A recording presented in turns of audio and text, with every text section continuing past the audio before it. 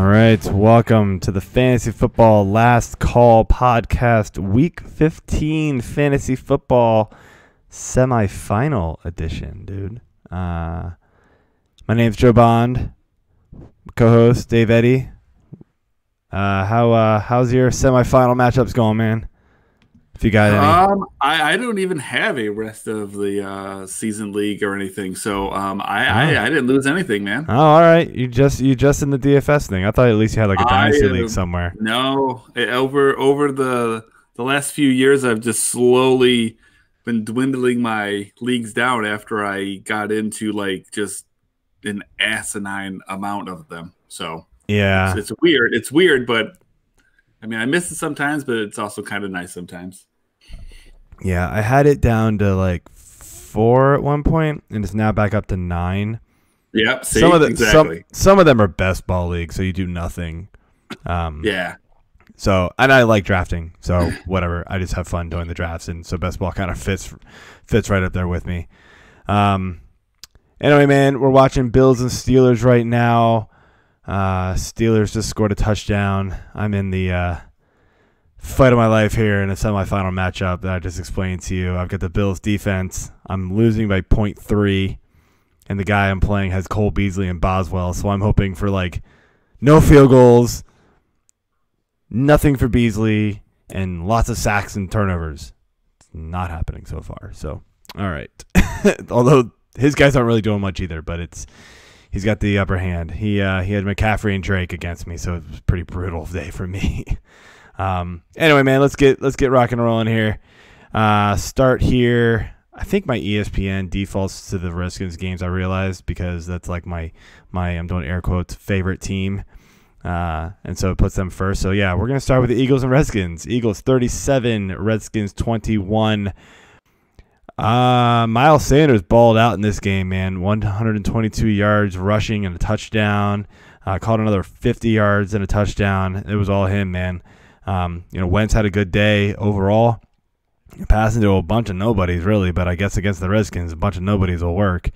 Haskins wasn't too shabby himself, though, honestly. 261 and 2 touchdowns. One was a 75-yarder to Terry F1 McLaurin. Overall, his stat line was 105 receptions, 130 and a touch. Peterson, wasn't great, but, got the job done. 16 for 66 and a touch. He had a couple good cutback plays. But, yeah, Redskins fall. Eagles still in the hunt to win the NFC East. Next week's game against the Cowboys is going to be pretty important. But, yeah, speaking of Wentz, I mean, overall, though, he got it done. I mean, he came through in a spot he should have come through with not a lot around him. Ertz and Sanders is really what it was. How much are we trusting him next week against Dallas with this same cast of characters around him? I mean, I hate to give like the generic answer of, if you owned Wentz or a lot of people that we're going to talk about, it kind of is going to depend on who else you own. Well, right. But I mean, if you have Wentz and you have to play him, your level of trust going forward, I guess, as long as Ertz and Goddard are healthy and Sanders can play like he did today. I mean, I guess it's not the end of the world, but you're certainly not excited about it. You'd rather have Jeffrey and Alshon out there and that's Jackson and whatnot. But I mean, you're gonna do what you gotta do, I guess. Yeah, I mean, he'll probably be ranked around that 15, 16 range, I'm assuming, kind of like he was this week. I think I had him at like 13.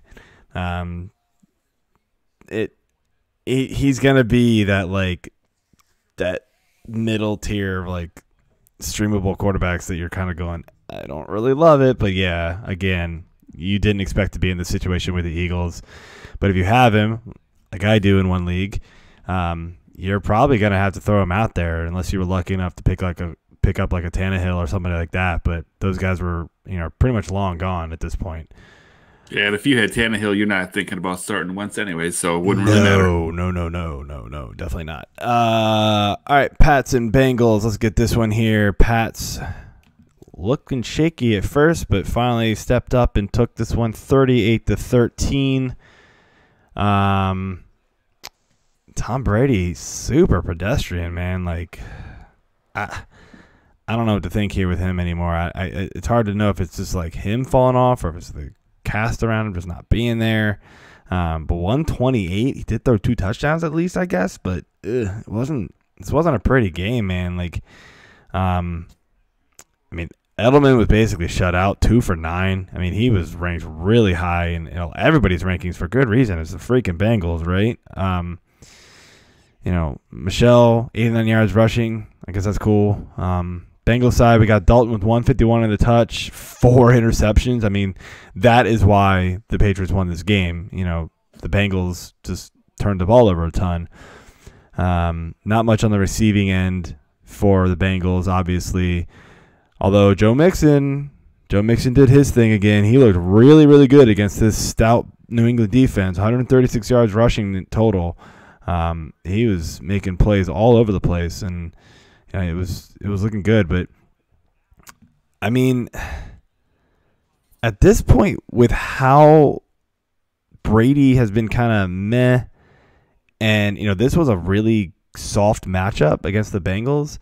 Next week they get the Bills, which we know is not a soft matchup.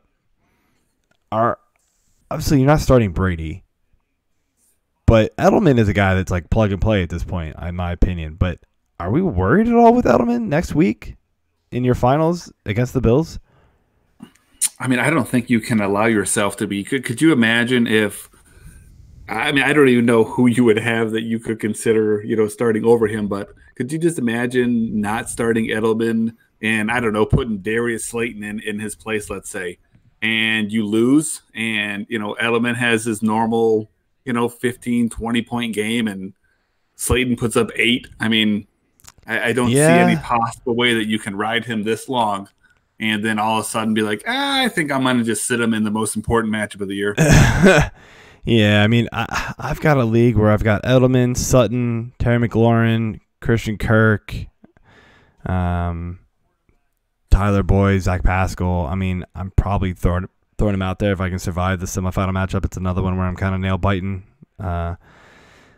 It's close. It's not over, but it's not looking super fantastic for me. But if I can get through, then yeah, Edelman's probably going back in there, no questions asked. But you don't feel good about it, man. This offense is kind of going in the wrong direction. But next matchup here, we got Bucks and the Lions. Bucks take this one 38-17. It was a one possession game at one point. A last second, pick 6 kind of made this score what it is. But this was really kind of in control by the Bucks most of the way.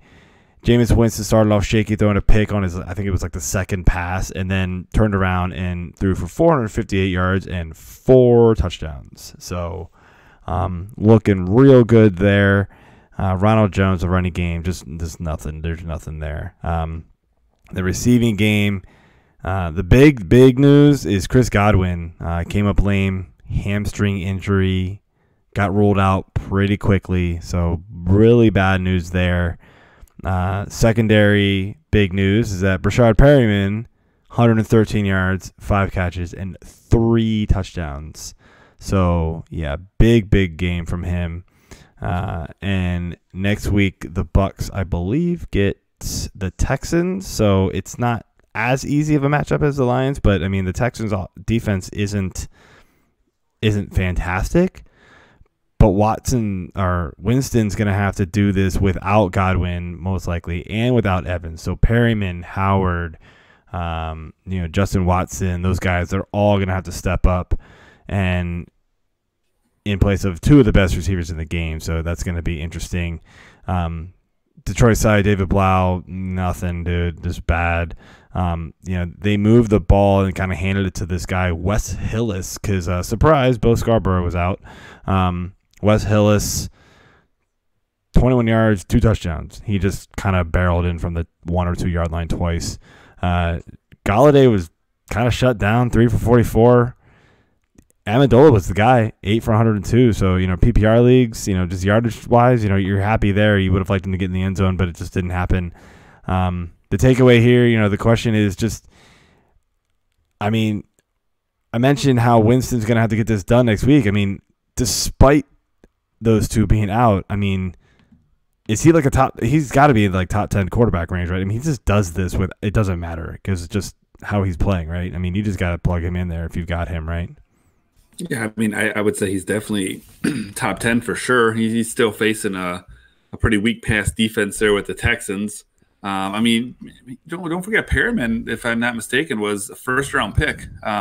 Just, didn't really get the opportunity so much in Baltimore, and now he's on a team that just throws the ball like a Muller, Yeah, that's true. That's true.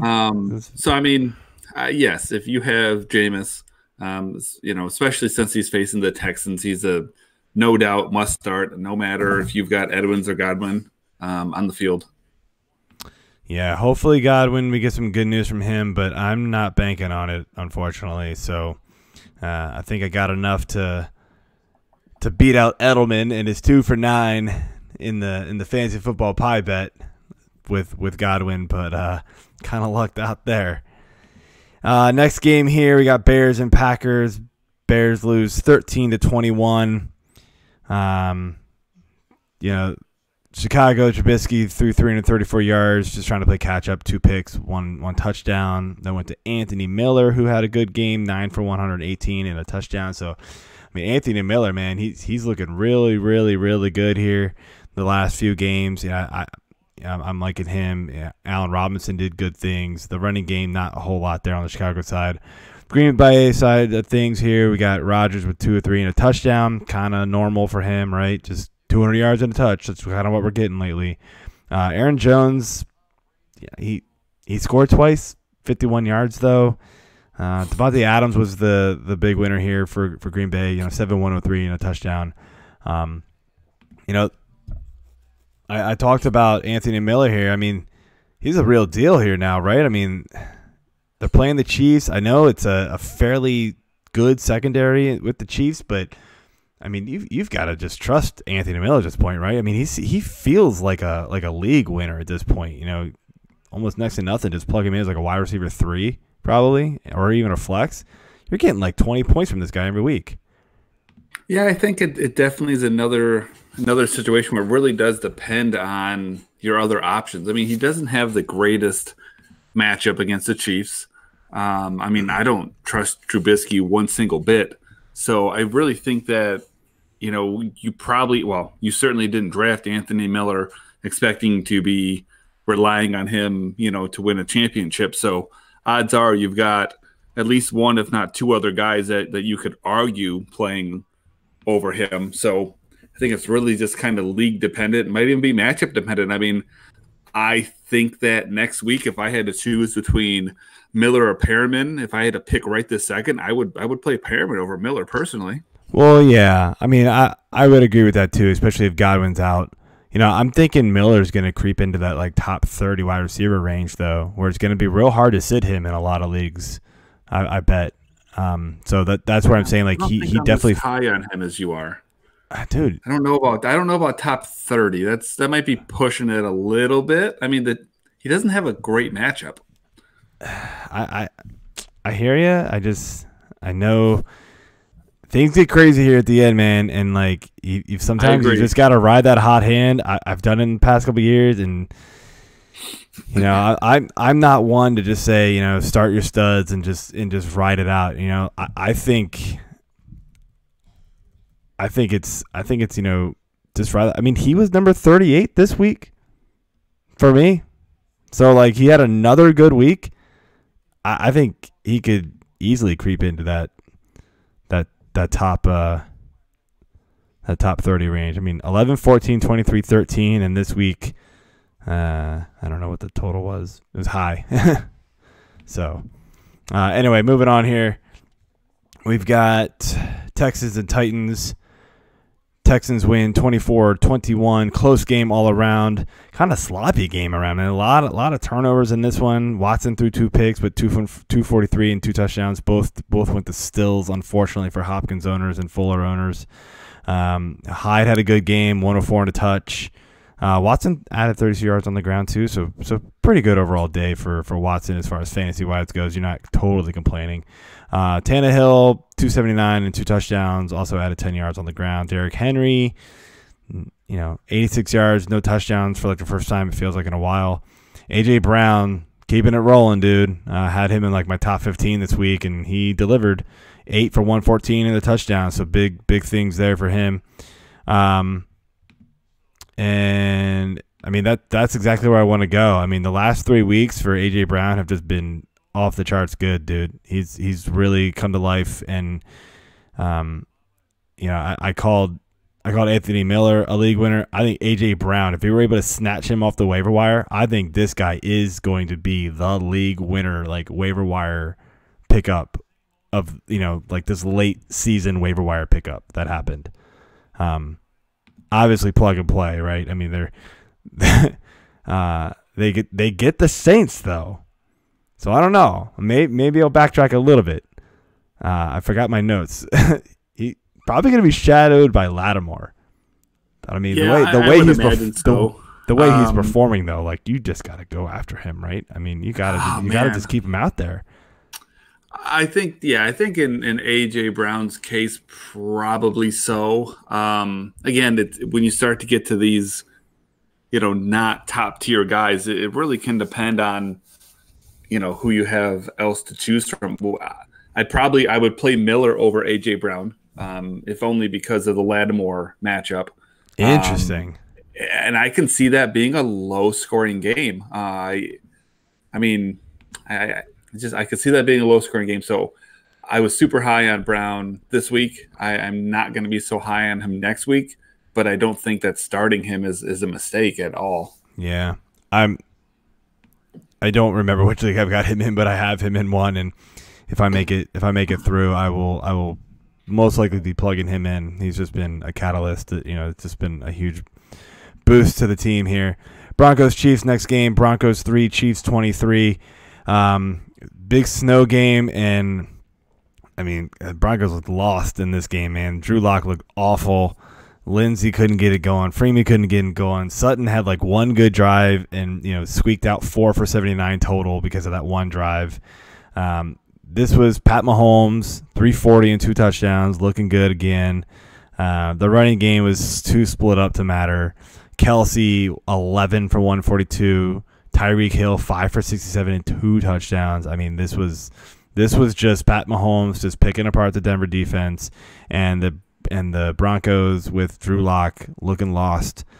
I mean, not that I was like starting Lock, but at least he was keeping Sutton relevant and even Lindsey relevant, right? But I mean, this was an awful performance by Drew Lock. I mean, was this the snow, or was this now, this is his third game and teams have tape on him? What's the blame here? I mean, I'm like surprisingly worried about Sutton and Lindsey next week in leagues that I own them. Well, let me give you a spoiler then, because the Broncos are facing the Lions next week. Oh, never mind. No, I'm not. Yeah, so never mind. One thing that I will say is, and I get a lot of shit from Pat about this on the Sunday School DFS podcast, but I mean, I've been riding Lindsey ever since he, basically officially got anointed that, starting running back, and he hasn't done much of anything since that point. Yeah, and unless he gets in the end zone, it's not a whole lot. Oh man! And so next week is not going to actually be you would think that would be a time where I would play him, but I don't think I'm going to. I have to see what other matchups are out there, but I think that Drew Lock and Sutton are going to be just gold mines next week, especially DFS wise for Lock. I imagine he's going to be. I mean, his prices are going to get bumped up, but I think that it'll still be very reasonable. And he's going to do a lot better next week. That Chiefs defense specifically, well, I mean, in the secondary, because of the running defense is terrible. But all in all, that defense is much better than the people give them credit for. You just think of that team as, a high-powered offense and, trying to outscore people and whatnot. And they're a lot better defensively than you think they are. No. I mean, I said that. They had a good secondary. They really do. They got Honey Badger and oh man, I'm totally blanking on a bunch of their secondary players, but Breland. Yeah, Brilliant. I think they have one of the Fuller brothers. I forget. Anyway, yeah, it's a solid secondary. It really is. Anyway, moving on here. Dolphins, Giants. Eli, man, making it work, dude. 36-20, 286, 2 touchdowns. Did throw 3 picks, but hey, they won the game and handily. Saquon Barkley, finally, Saquon Barkley, 112 yards rushing, 2 touchdowns. Got one snaked from him. So that sucked. I own Barkley in one league and needed it pretty badly. Not working in my favor. Sterling Shepard was the yardage reception leader here, 9 for 111. Tate got a kind of a fluky, weird touchdown, kind of bounced off a couple guys. He caught it, and then nobody else was behind him, so he just took off. Slayton found the end zone, but only caught 2 passes. Only got targeted 3 times, too, so that was kind of weird after just blowing up last week against the Eagles. Fitzpatrick looked good, too, though, 279 and 2 touchdowns. Devontae Parker did play. So did Albert Wilson, so that was huge for Fitzpatrick because I was worried about him this week without his guys relying on Isaiah Ford and Allen Hurns and guys like that.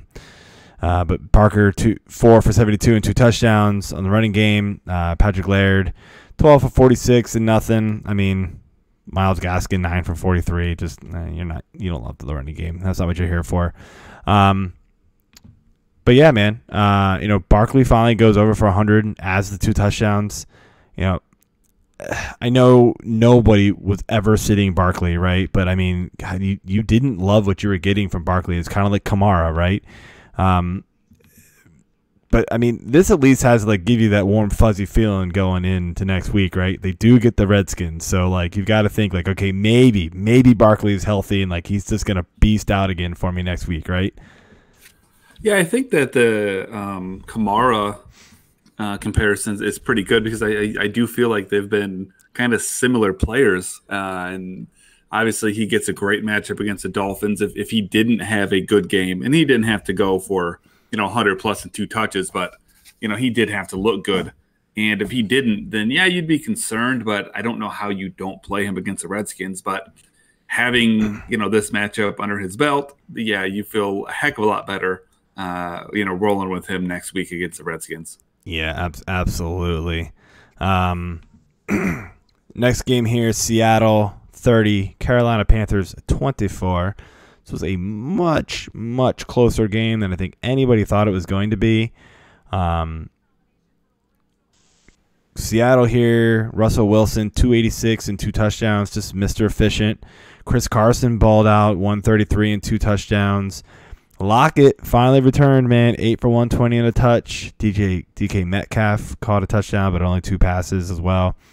On the Carolina side, Kyle Allen just, man, right after they decided to be we're gonna let Cam go basically in the offseason, Cam was like, oh, what? Oh, you mean there's no more pressure on me? Oh, I can suck again. What? 277 a touch and 3 interceptions. I mean, he's literally the reason they lost this game. McCaffrey, just dual McCaffrey things, right? 87 yards on the ground, 2 touchdowns, 88 yards in the air, and 8 receptions. DJ Moore 8 for 113, so he had a good game as well. I'll go back to Tyler Lockett. I mean, there was a lot of concern about Tyler Lockett and how he really hasn't done much the last 8 weeks except for one massive game, and I think it was against Tampa Bay. I'm trying to pull up his game log right now, and just that he really just didn't do anything. I mean, he's been there we go. Since the end of October, beginning of November, he's had a 4 for 26, a 2 for 38, a 3 for 0. Oh, these are targets, actually. So 3 for 26, 1 for 38, zeros, 4 for 43, and then today he goes out and catches 8 for 120. I mean, are we back to trusting Tyler Lockett again? Next week they get the Cardinals, so it's a fairly good matchup, right? I mean, it should be easy for him to get open again. I mean, we're just ready to plug him right back out there? I mean, I guarantee there were concerns over him this week, and people did not use him. Yeah, I mean, this isn't an easy matchup this week against Carolina. They're pretty decent against the pass. I mean, especially for how bad they are against the run. But yeah, I mean, Lockett has really been hit or miss, like you said. I mean, it's been a while since he's had a good game, and the last two good games he had came against Tampa and Atlanta, who are both notoriously bad this year against the pass. And then up next is the Cardinals. I guess now that they got Gordon in the mix and they got Metcalf there, I guess it's not a guarantee that Patrick Peterson will shadow Lockett. I imagine he will, but to be completely fair, I mean, Patrick Peterson really hasn't been that great since he's been back. Yeah.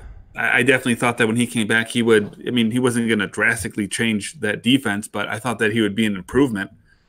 And they're still getting thrown on like crazy, and he is too. So I think that if you do have Lockett, you're definitely going to play him for sure against the Cardinals.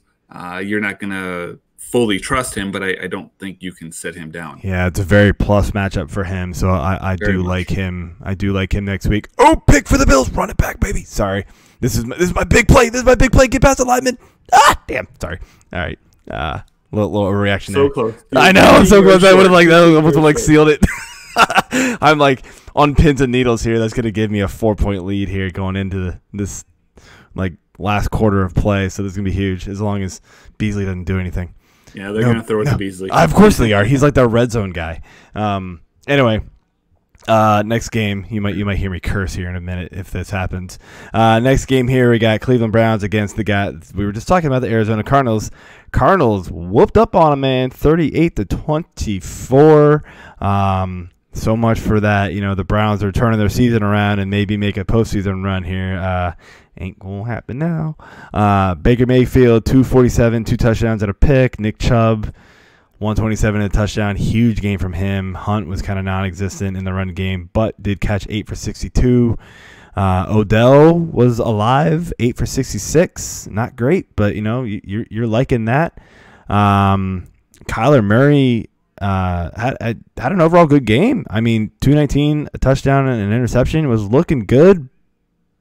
56 yards on the ground too, but this was the Kenyan Drake show, man. After 3 weeks of being a whole lot of nothing, 137 and 4 touchdowns.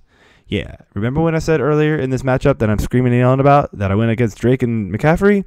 Yeah, the last 2 games we just talked about, those were the McCaffrey and Drake lines. Yeah, lot of points. So, but yeah, I mean, exactly the point though. Like, he's had 3 dismal weeks in a row, and then Kenny Drake just blows up this week. They get the Seahawks next week. I mean, are we just trusting him as kind of a you've just got to use this guy again or what here? I mean, running backs are dropping like flies, dude, but I know he was on that like fringe, am I going to use him, am I not going to use him line this week. I got a lot of questions about him, and I was kind of 50-50 on him depending on the situation. But, I mean, is he now kind of moved up into like probably starting him in most situations, or is it going to be like kind of flex range, so you're going to have to think about it real hard? I would say flex range, if anything.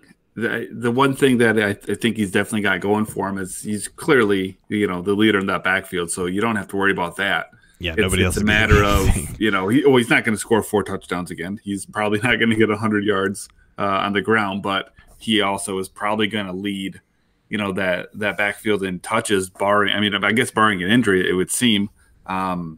So yeah, I mean, if you've been relying on him to get you through the playoffs, then yeah, I think you're going to rely on him in the title game. But if he's a guy that has been on your bench and you're, in the finals, I don't see a strong reason to take him off of your bench unless you have to. Yeah, I mean, it was actually the last 4 games. So obviously he came over and played that first game because San Fran and was just like amazing and nobody really expected it, right? But then he came 10 for 35, 16 for 67, 13 for 31, 11 for 37.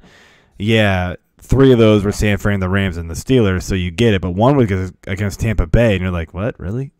But yeah, then he does this against Cleveland. I don't know. Yeah, he it'll be interesting to see where I get him ranked this next week. But I'm actually more interested. We don't have to go into it, but I'll be very interested to see like how he gets rated next season. Especially if they do let like David Johnson go and things like that, because obviously then that is totally his backfield in my opinion. So yeah, the next year ranking is interesting because every mock draft I've seen so far has got them drafting Judy as well. So you're going to have second year of Kyler, Christian Kirk, possibly Judy to throw the ball to. So that offense is going to just take off. Well, I said before, I like the Cardinals so much more than I should. And you put Judy on that team as well. And, man, that offense is going to be tough, man. It's a good offense. They need offensive line help big time because Kyler Murray runs for his life a lot. You know, some of that is on Kyler Murray because he just kind of, like, panics. You can tell he's not a good pocket presence guy right now. But, yeah, you add Judy and maybe an offensive lineman somewhere. That offense will just take off. I do like it. Yep. Jags Raiders here. We're down to the final 3 games. Let's get through these here. Jags Raiders. Jaguars win 20-16. All the talk about the Jaguars rolling over and dying. Maybe the Raiders did it first. Minshew 201 and 2 touchdowns. Fournette 42 yards, no touchdowns.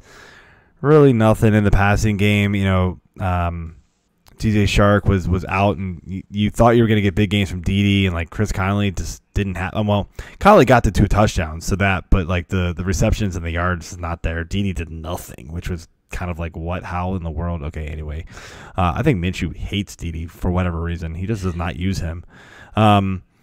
Oakland side, Carr 267 in the touch. Jacobs played a lot, got a lot of reps, 24 touches, 24 rushes for 89 yards. Did not find the end zone though. Receiving wise, this was Darren Waller, 8 for 122, and no touchdowns. Tyrell Williams got the 1 touchdown, pretty long play, 40-yard pass play there. The question we've got here is, you know, now that the Raiders are, I mean, you wrote their season's basically over. Have they been knocked out of the playoff race? They're out, right?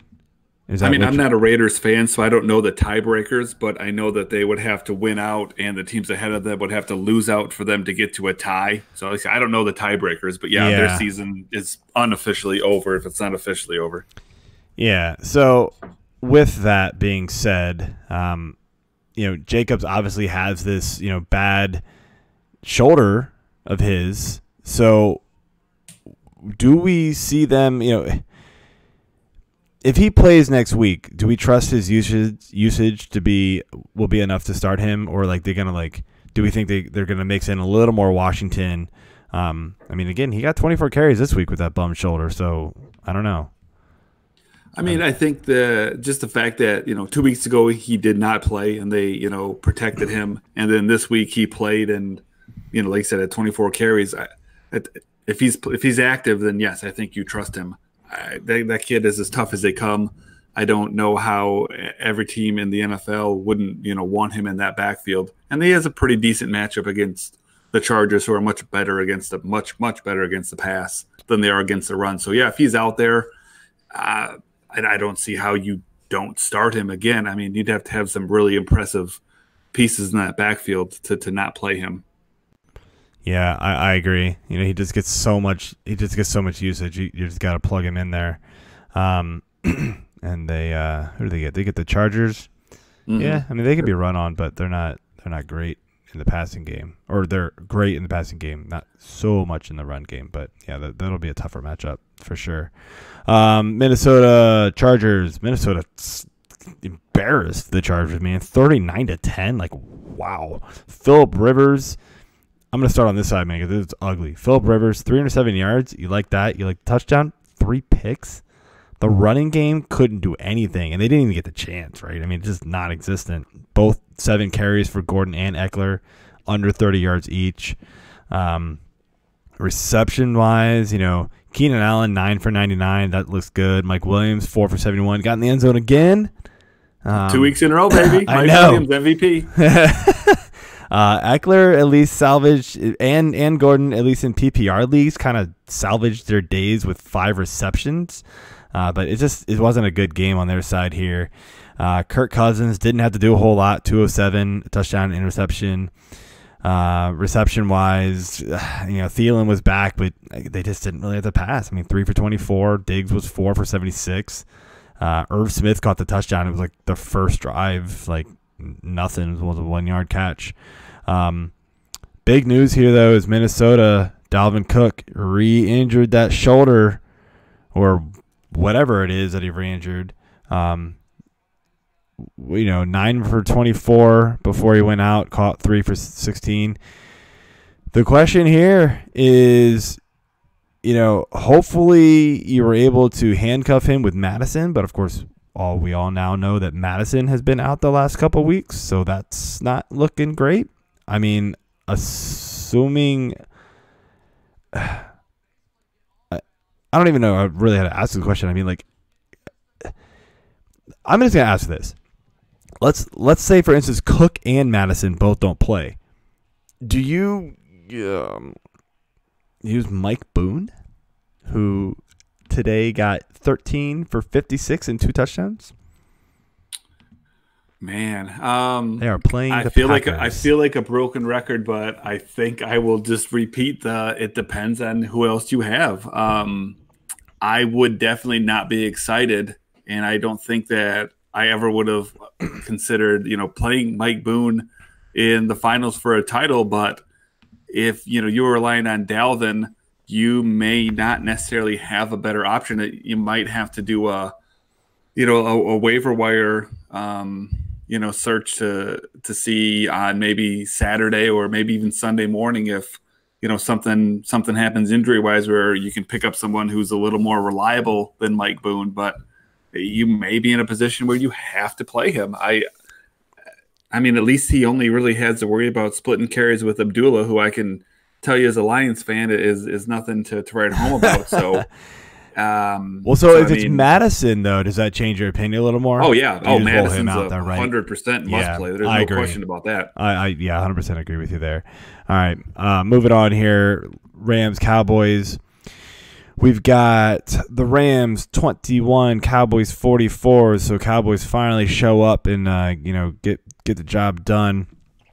Keep it a race in the NFC least. Jared Goff 284, 2 touchdowns and a pick. Gurley only 11 for 20 and a pick or in a touchdown. Sorry. Brady Cooks and Kupp and Robert Woods kind of nothing. Kupp caught a touchdown, thankfully. Big reception guy here, Tyler Higbee, 12 for 111 yards. Wowzers! How was he not the big reception guy even with Everett in there? He is killing it, dude. It is unbelievable. I was so mad at myself for benching Mark Andrews for Higbee on Thursday night when Mark Andrews caught the touchdown. Not anymore. The Cowboys side, Dak, 212 and 2 touchdowns. Tony Pollard had a great game, 131 and a touchdown, some garbage time, I'm sure.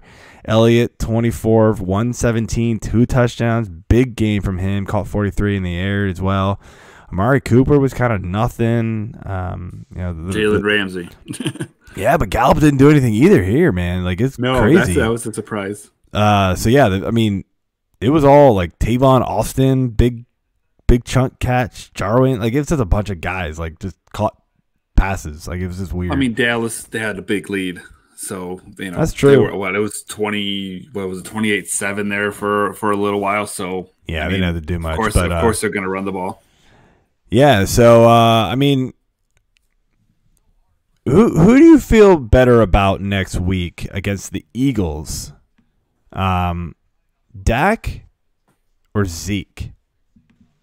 Arguably the Eagles have a better run defense than they do pass defense. But does it matter? That's always tough whenever you're talking about divisional matchups, and that game is to some extent got the NFC East on the line more for absolutely for does. Philly. That's probably going to be a lower scoring game. So under those circumstances, I mean, even though it's kind of been, Dak and Amari kind of leading the way, I would lean towards just a healthy dose of Zeke. So I would take Zeke over Dak next week. Yeah, I mean Dak will definitely be rated pretty high. I mean, you're probably starting both these guys, but yeah, I kind of agree with you. I think Dak's going to have the bigger day. I said Zeke, so do you agree? Oh, sorry. For some reason I thought you said Dak. I have no idea why. No, sorry. I think Dak's I'm just going game script. I'm just going I know it's a week away, but how I think that the game will play out. Like I said, I think it'll be more of a low scoring, season on the line kind of deal, and usually those games are much more 2017 than 50-45. Especially when it's divisional, where these two teams know each other inside and out. There will be no surprises. Yeah, I don't know. I still think Dak will still figure out a way to get done. I mean, come on, Haskins had a good game against the Eagles. Oh yeah, it's not a knock on Dak so much. Like I said, it's been but Zeke hasn't been like crushing it, dude. That's my thing. Like Zeke really hasn't been Zeke. Like it's this year. So like that's why I think it's gonna go back to being it's going to be a Dak game. Like he'll figure it out. You could be right. Last game on the docket here, Falcons 49ers. Amazing finish, and I'm so mad I missed it because I was out with the fam. Falcons win the last second, literally the last second, 29-22. Matt Ryan 210, 2 touchdowns. Devonta Freeman, whatever, 39 yards. I don't even know why I read that one. Julio Jones, 13 for 134 and 2 touchdowns, one being the walk-off. The review off. Yeah, right? I mean, it didn't look like he had it, and then it was just like they reviewed it like it was a close call. Initially, they didn't call it a touchdown, but it ended up being one, and they won it. Jimmy Garoppolo, like this was a total letdown game for the 49ers. I'm not really sure what the hell happened here. Jimmy Garoppolo on defense was out, man. They had a Detroit Lions-esque injury report on defense. I guess, but like the offense didn't really get it going. It's not like the Falcons defense is great, but like I know they're better than they were earlier in the year because they made some changes, but man, you didn't expect this. Garoppolo after the game they had last week against the Saints where they just like put up like 300 points. It was like video game last week, and this game is like, what the hell? Anyway, Jimmy G, 200 yards and a touch. Mostert led the way in the backfield, 14 carries for 54 yards and a touchdown. Next closest guy, Coleman and Brady with 4 each. So Mostert's the guy at this point. Kittle was the only receiver that you cared about. 13 for 134, so he balled out. But yeah, I mean the question is, this 49ers run heavy offense, right? I mean, this is Mostert big time now, right? I mean, this is his backfield with everybody healthy. Title on the line. Do you trust him against the Rams next week? And Rams got a solid run defense, right? Well, they didn't today. They had 200-yard running backs, but yeah, but I mean the Rams are pretty solid. Do you trust Mostert against the Rams if you have to? I guess if you're playing him, he probably is your best option. He's definitely a risk-reward guy because, he's got the upside of, being the lead back right now in that offense who wants to run the ball. So he easily could get, 20 carries, 100 yards and a touchdown. And he also could end up with 10 carries for 30 yards and not get in the end zone. So yeah, I don't think you fully trust him, but I don't think he's going to be a bad play. No, I think the only thing you worry about, and everybody did this week even too, they're like, well, is it really his? Is it really his? Because Shanahan will just change his mind mid-game. That's what he does. But I think today proves that they had, Mostert, Coleman, Breida all healthy. Yeah, Mostert had 14 carries. The other two had 8 total. So yeah, I agree. And he totally agree with you. So yeah, totally agree with you, man. All right, well, I'm gonna sit here and hopefully not cry. Sweat this out. Dude, I'm dying here. Like I'm up by 3.7 points I'm now projected to win according to ESPN. Until Beasley catches the touchdown. I know. Until Beasley catches like one pass for 5 yards, I'm out. Like, it's done. The projection will flip the other way. Like, this is what will happen. Boswell will kick a 50-yard field goal and screw me at the very last second to win the game. Like, it's just gonna happen. I know I'm gonna cry. Anyway, I'm gonna go lose all my nails and sweat. I'm gonna go get a lot of Gatorade, and go watch the end of this game. So yeah. Hope everybody made it to week 16 in the finals. And, yep, see you all next week.